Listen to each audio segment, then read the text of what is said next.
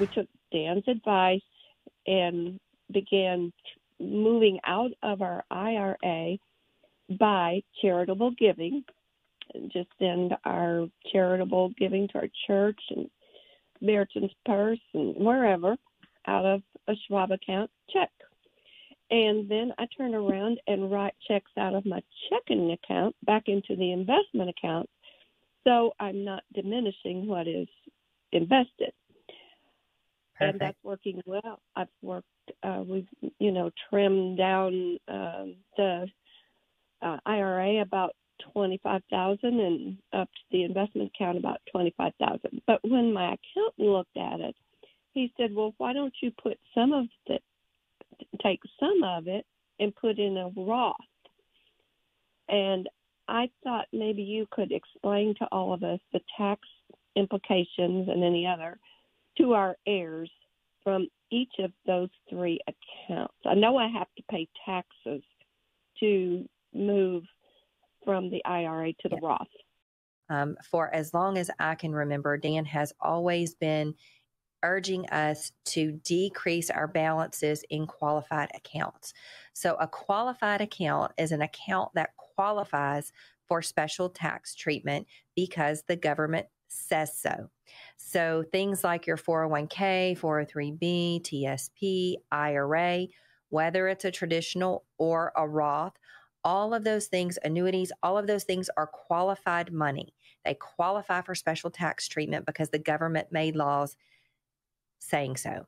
So the issue is that most people have accumulated all of their investments in qualified money. Two issues with that, not necessarily for Roths, but for all of the pre-tax money. Number one is I believe we are in an environment where taxes are going to be higher in the future than what they are today. The way that you win in a qualified account is to get the money out at the lowest tax rate.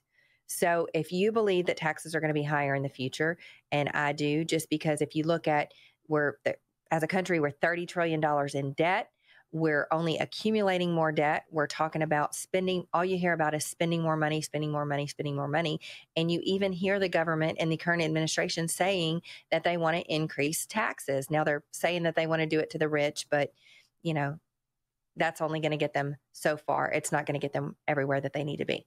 So if you believe taxes are going to be higher in the future than what they are today, then it is a great idea to move money out of those pre-tax accounts and pay taxes at a lower rate. She also mentioned that she's doing all of her giving from her IRA. That is another great strategy to reduce your qualified balances. And I just said that the way that you win in a qualified account is to get the money out in the lowest tax bracket. You cannot beat 0%. So if you're 70 and a half, then that's how you qualify to be able to do this. And you have to give the money, just like she said she was doing, writing a check directly to the nonprofit organization from her IRA account.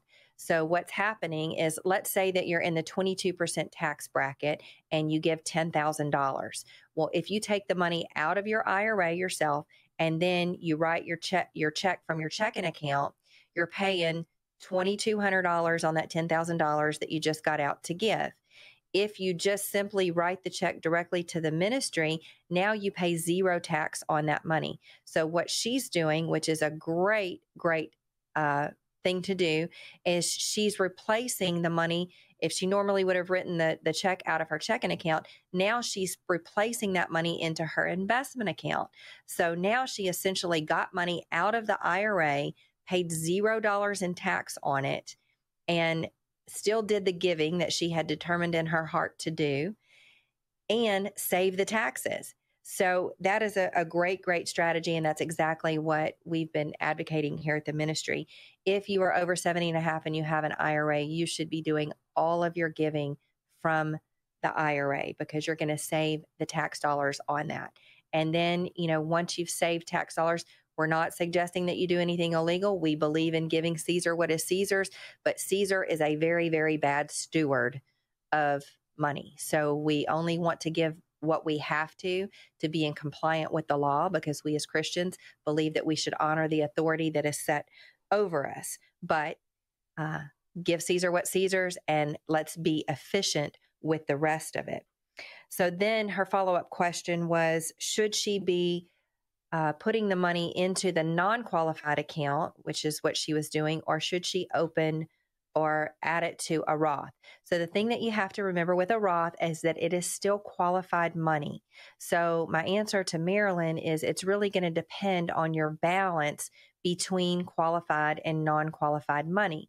So if you add up all of your liquid investments and you have your Roth and your traditional IRA, and let's say that makes up 80% of your liquid assets, I would continue going to the non-qualified account, because the Roth is going to be the most tax beneficial for your heirs, because when they inherit that, when a non-spouse inherits it, they get 10 more years of being able to keep it in that account growing free from taxes. So that is a huge benefit. The issue with the Roth is the regulation piece. Because the Roth was created by the government, they can and they do, and I believe they eventually will change the rules on that. So they could do whatever they can get support to do. Now, none of this is on the table. This is just speculation on my part. But they could say, hey, we've got all of this money out there in Roth money, and yeah, they've already paid taxes on it, but hey, we need money to pay off people's student debts, and we need money to, send to wherever or whatever they want to do with the money. Go green, infrastructure, all of the things that they want to spend crazy money on. So they could look at all of this untapped and untaxable money in a Roth account, and they could say, well, we said that it was going to come out tax-free, but we're changing our minds on that. But we're not going to do it in a big way. Maybe we're just going to charge you like a 5% fee to get the money out. Oh, and we're going to tell you that you didn't have to take required minimum distributions on it before, because you don't with a Roth, but now we're going to make you do that. And we're going to make you do that when you turn 70, let's just say. So now that becomes a little bit less attractive. So Roth is by far the best type of tax advantaged account that you could have right now, but you still want to have balance. So it's going to depend. If you still have the largest majority of your liquid net worth in qualified accounts, you want to start to balance that out. In addition, there are some other requirements that you need to know about the timing of when you opened your Roth. You have to have it opened for at least 5 years, and there's some other things that you may need to be aware of. So if it's an existing Roth, you've got a good balance in your non-qualified accounts, then I would say that can be a good idea.